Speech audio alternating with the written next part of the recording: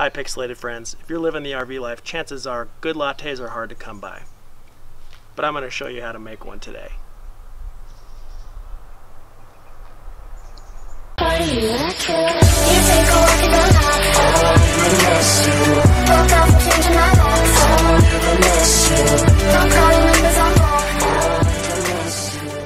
The machine I use is the Barista Express from Breville. It's the 870 XL. This is, as it's titled, an espresso machine, not a coffee machine. The great things about this is going to be pulling a shot, making anything like a latte, an affogato, single shot, double shot, basically espresso. The things to keep in note are the difference between coffee and espresso. Coffee is going to be something that comes through a normal drip system. You have a coarse or less coarse grind. You're putting into a filter, you're putting water through it, hot water, you get a full cup of coffee. You get a good amount of caffeine, but lower flavor, depending. With espresso, you're doing a coarser grind, a smaller amount of beans are used, exact same type of beans, but you actually press them and make them tighter. So when the water goes through them, you get a higher caffeine count per volume. So you get about the same as a cup of coffee in a full espresso, but you can add more flavor to it. You can do what you want to for it to make it taste good. Now with the type of bean you use, it's really personal preference. I stay away from the the waxy, kind of like coated beans, the darker roasts, like how they get stuck up in the grinder. But when you'll ask, what's the difference between an espresso and a coffee bean? There's really no difference. It all comes down to the roaster labeling it an espresso blend, where they say this is great for an espresso. Typically they're right, it usually is. But again, it comes strictly down to your preference. So this is the machine. On top you have a grinder. You put your beans in there. You set your grind amount with a little dial right here. On the side you can change how coarse it goes. You have your basic power button. Nice little magnetic thing. Breville's great with this kind of stuff. You've got your tamping tool. You've got your portafilter. With the portafilter, this also comes with 4 different size baskets. So you've got for dual wall, single wall. Dual wall is going to be if you have pre-ground coffee. Don't use that though. You've got a great grinder here. Or single wall, or one single shot, double shot. You've got a basket that catches everything. Just clean this out. It gets filled with water. You've got where you actually grind the beans here. You've got your double shot espresso when it is all set. Your single shot. You've got a steam wand. And then on the other side of this, you also have a hot water valve if you want to make Americanos, something like that. So I'm going to actually show you how to go through each one of these. So before you start making an espresso shot, several things to make sure of. First, make sure you have water in your actual tank back here. There's a max line, min line. I actually filter the water that goes into this, but in this, it also has its own filter. So you'll actually change this out every couple of months. The Breville also comes with a stainless steel milk jug. I've upgraded mine to one that actually includes a thermometer. I think the temperature of your froth when you're frothing milk is extremely important. So you can also use just a basic little kitchen thermometer. That works as well. Depending on what kind of milk you want to use, go ahead and get that set up in your frother. I use just basic vitamin D whole milk. So let's go ahead and make a shot. When you turn the machine on, you're going to hear that little noise right there. It's going to start actually pulling water from your reservoir and heating it up. So this is a single boiler machine. You're going to see other Brevilles out there that cost about double this, maybe a little more. Those are dual boiler. The only difference between single and dual boiler is that this can only use one of the hot functions at a time. So it can either make an espresso shot or froth milk. The dual boilers can froth milk and make the espresso shot at the exact same time. Typically it doesn't impact your drink that much. You can usually get them both made pretty quick. So let's go ahead and grind it. I'm going to take the portafilter. I've got the dual double shot size set up. I've already got my filter size set to double on the actual machine, and I'm just going to push this in once.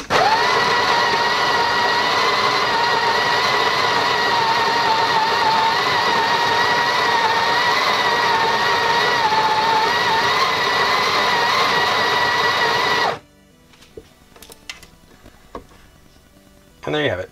You got your espresso all ground up. So now we're going to go tamp it. So to tamp it, what we're doing is we're going to actually just push down these espresso beans and try and get it so we have good pressure coming through when we actually start to put water in. It comes with a little razor that helps you sift this all off, strain it out. You can also just use your hands if you're making it for yourself. Now when you push this tamping tool in, you're going to see that it fits perfectly inside of this circle, but you're going to want to push about 30 pounds of pressure. How you do that, you can get these little edges off the sides. You don't want to do this too many times, just get it on there once, and that's good. And just get the little edges off so they don't make a mess later. Since we're going to be making a latte, I'm going to add some flavor to this. Totally up to you if you want to do that or not. Plain ones taste just as good as well. I'm going to go with a lavender. So, I like just one pump in it.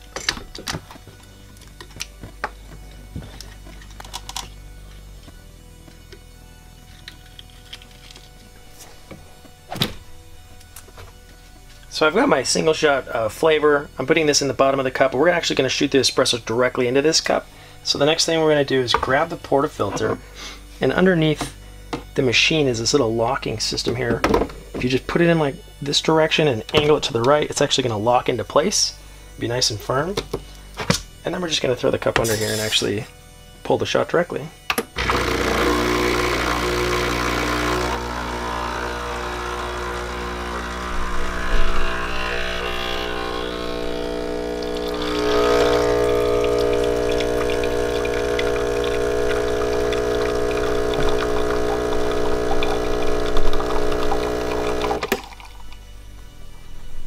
So if we did it correctly, we should have a nice crema. Which, if you can see that there, look drastically different from normal coffee, and looks perfect. Now we've still got the portafilter installed, so let's go ahead and unplug that. It's going to have a couple drips here.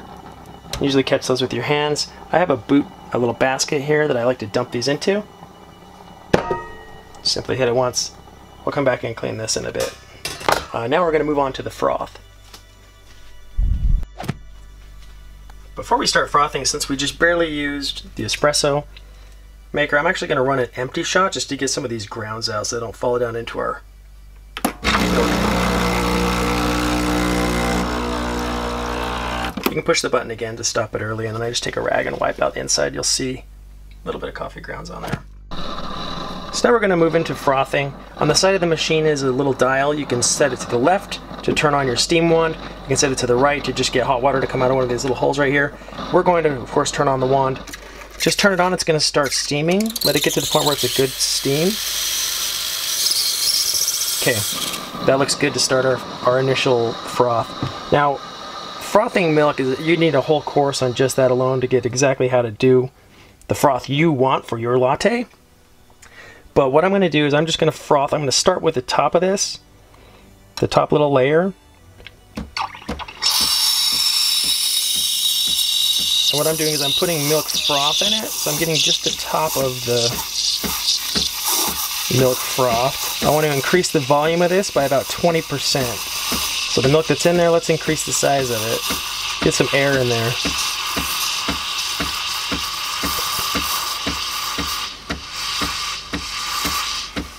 Now that that's done, I'm going to set this here.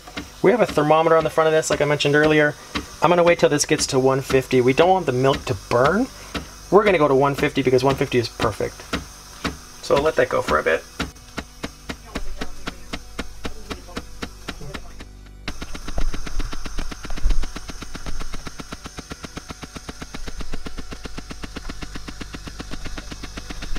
You can see it's starting to get a nice paint texture. You can move the wand around a bit. You can angle that around a bit to make it so it doesn't go too frothy. Just don't let it at our temperature. Now we're there. Okay, so now we're going to pull this out. You're going to notice that you've got a ton of milk still on the wand. I like to take the water from the hot water that's basically for an Americano and spray your rag with that. So now you've got a hot water on a rag. If you immediately go and turn on the frother, like you'll see on other, high-end machines, you're going to immediately melt this froth right to the wand. So if we get hot water on it first, we can wipe it right off. You're going to want to clean this wand every time once you've used it, because it'll start to get stuck in there. Next, just run the wand for a sec on the frothing thing. You'll see some milk coming out of it. It's exactly why you want to run it.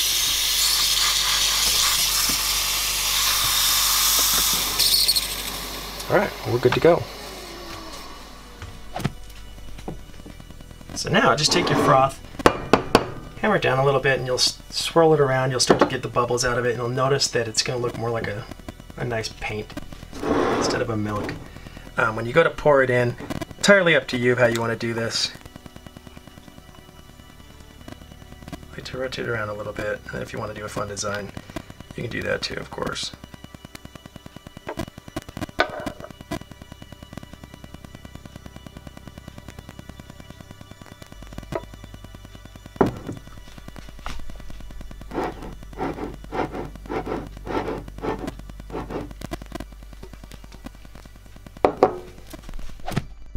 And now you've got yourself your first latte.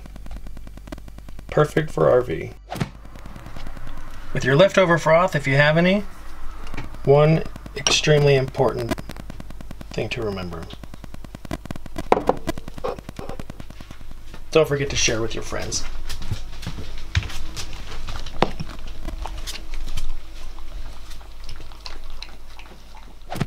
Thanks for watching, everybody. I hope you enjoyed this video. If you did, don't forget to like and subscribe. If you're interested in a machine like the one I went over today, I've added the link in the description. You take a walk in the night.